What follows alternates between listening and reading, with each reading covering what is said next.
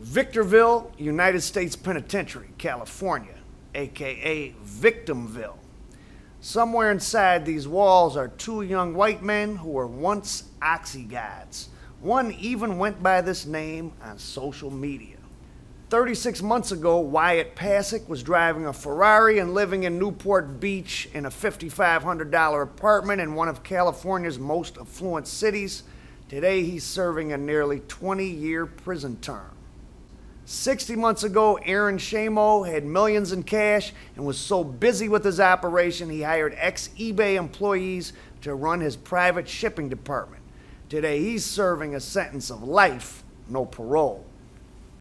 Two young white guys who were once at the forefront of the fentanyl game. They were two of the first big cases where fentanyl sourced in China was pressed into fake oxy pills and sold to unsuspecting customers. Wyatt Pasek, aka OxyGOD, sold them in bulk to customers across the country, and Shamo sold them mostly in small batches over the dark web. Growing up in Phoenix, Aaron Shamo idolized Steve Jobs and Bill Gates, like a lot of other aspiring young entrepreneurs. He read books like Think and Grow Rich. He also stopped going to the Mormon Church with his parents, and he got involved with smoking the reefers. Now, he had a buddy named Drew Crandall, and they got jobs at eBay after not making it in college. And when young Drew got fired and Shamo decided it was, quote, unfair that he still had to work, he quit.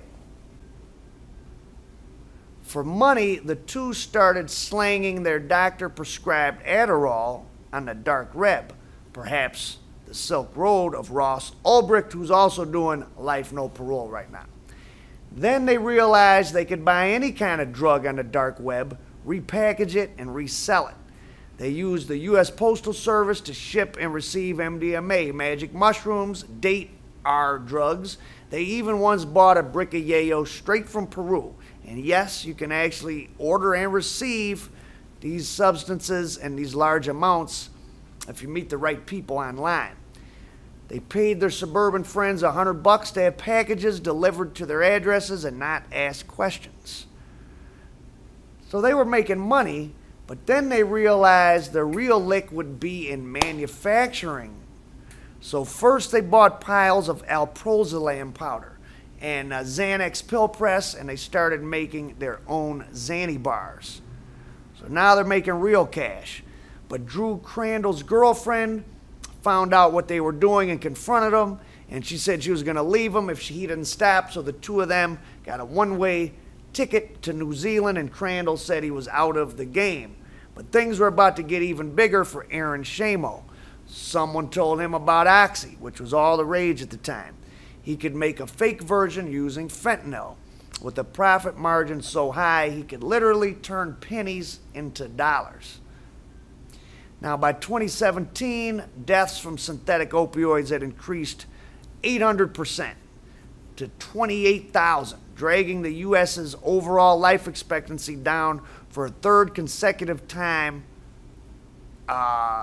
ever. So for the first time in modern history outside of the Civil War, life expectancy in the United States went down from 2015 to 2017, 3 years in a row, and a lot of it was attributable to overdoses from synthetic opioids, like the ones Aaron Shamo was selling. Quote, fentanyl will be the bubonic plague.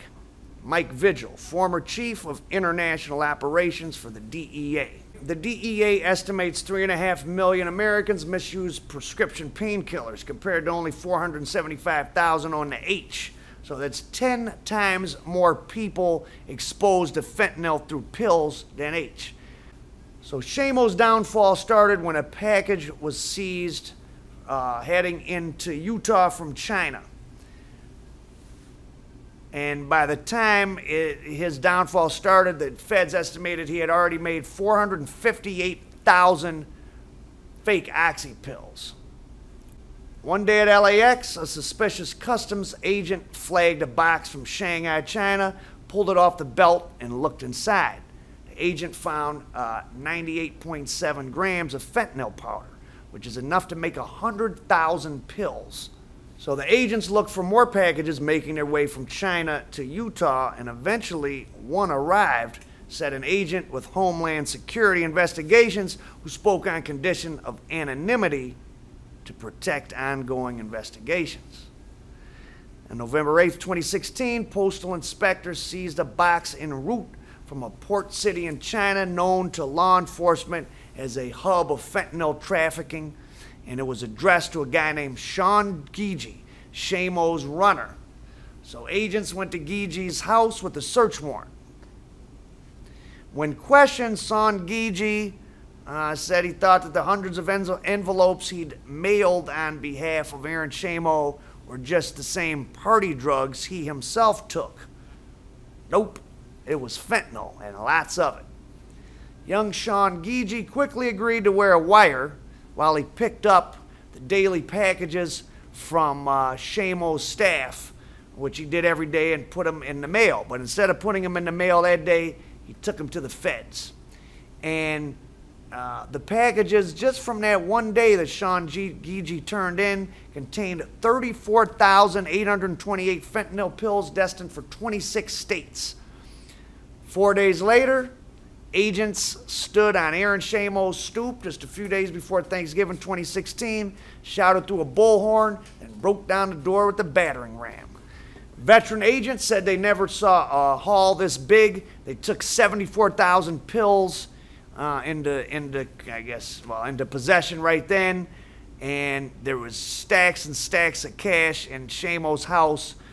They found 1.2 million right there, not including some more they found in Bitcoin and different bags of cash he'd stuffed with people like his parents and one of his underlings in the business who he was paying $1 a pill to mail. He had 800,000 stashed. Now, his old buddy Drew Crandall, who had been supposedly in New Zealand, retired. Well, as his money ran low, he had gotten back into the business, and he would, I think, process orders from him. But for some reason, as Crandall thought, even after Shamo got arrested, that, he was in the clear, and him and his girlfriend showed up in Hawaii. They had told their family they were getting married. Well, when they showed up in Hawaii, the feds were there waiting for him, and Drew Crandall got brought in too. Drew Crandall and Aaron Shamo's other ex-partners and packagers pleaded guilty and quickly agreed to testify against their old buddy and boss in the Fent gang. A federal jury convicted Aaron Shamo of 12 counts, including continuing criminal enterprise, the kingpin statute that is typically reserved for drug lords. It's the one that they hit El Chapo with, and it carries a mandatory life sentence, which is what Aaron Shamo got. Shamo's ring was big by 2016 standards, but the fent trade has only grown more sophisticated since, and now the Mexican cartels themselves are lacing the H they send across the border with fent before it even gets into the U.S., and they're pumping out fake pills by the millions. Now for the OxyGOD, Wyatt Pasek, Mr. Instagram. Pasek had gotten a taste for being the dope man early. His current case is the OxyGOD's fourth drug case by the time he was only 23. This case began, as many federal cases supposedly do, with some random confidential source, a CS, who probably was somebody in trouble for something. Maybe he got caught with pills, maybe it was something else, telling the FBI he knew about a giant pill-pressing operation in Newport Beach, California, down in the rich part of Orange County. Pasek, who was calling himself OxyGOD on Instagram and building himself up as a social media influencer, claiming that he was an investor and outdoing most trap rappers with his photos of cars, guns, and above all, cash. The CS told the feds that Pasek at the moment had 100,000 pills to get rid of, and they were $4 each if you bought 10,000 at a time, $5 if you bought less, but there was a minimum buy of $5K, which is $20,000. He wouldn't see you if you weren't spending $20,000. He was sitting on over $400,000 in pills. It probably cost him less than 10 grand to make. At that time, Oxy 30s were going for about 18 wholesale, so if you bought from him, you could easily triple your money. So you can see how much quicker you can get rich from fent than from the real thing. And with the sources being shady labs on the dark web from China and now Mexico, it's difficult to stop the action, though the feds have made fentanyl one of their top priorities currently. So when the feds heard Pasek's name, they looked into him. They found he had a $5,500 lease on his apartment.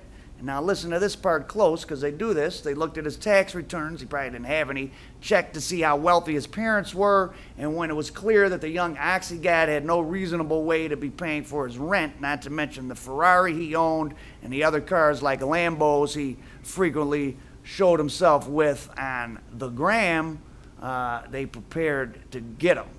Eventually, they grabbed a bunch of outbound packages from Wyatt Pasek to customers around the country. Little Ziploc bags marked with 100 or 500, which were the number of blue little pills stamped with A215 that he was sending out, counterfeit oxy. Wyatt Pasek pled guilty, unlike Aaron Shamo, and unlike Aaron Shamo, he can at least dream of one day leaving USP Victorville. He got 17.5 years. So the game has changed forever. Lots of people that would never have the chance to meet a traditional plug and wouldn't know what to do with it if they did are now making themselves millions of dollars. Though it appears the feds are getting an iron grasp on the dark web and the OxyGODS. Or at least these are the stories we know. American dope. Subscribe, damn it.